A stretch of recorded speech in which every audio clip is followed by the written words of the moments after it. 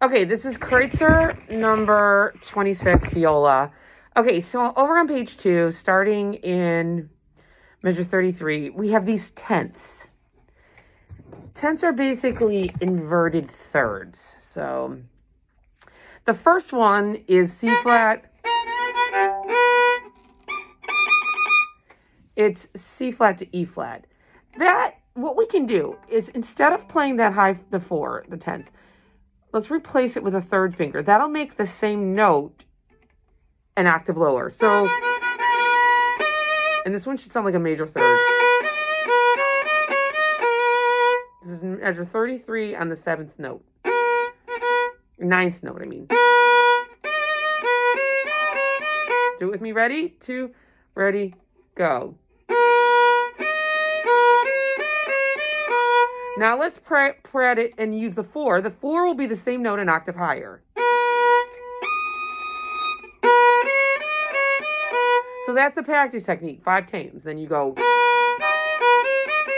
and then go back to, and then back to 1, 3, and then back to. That's how you're going to practice finding the note. Then the next one is, so an octave lower is 1, 3 again. It's major. So the play. So now we're in measure 34, first note.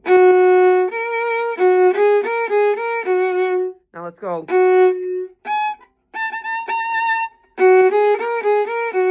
Go back to do an octave lower. 3.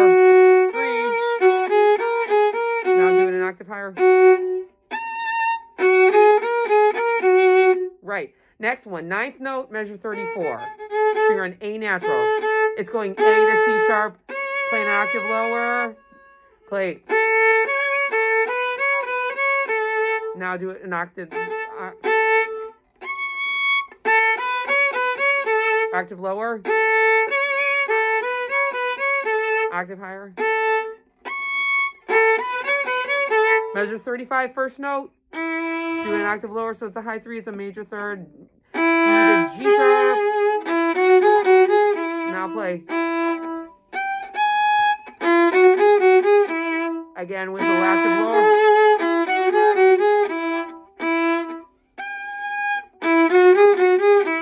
Yeah, I'm just shifting. I know, I'm not talking about tense technique. We're just finding notes right now. Now we're on A flat to C flat. This one's a minor third. This is the only one that's a minor third.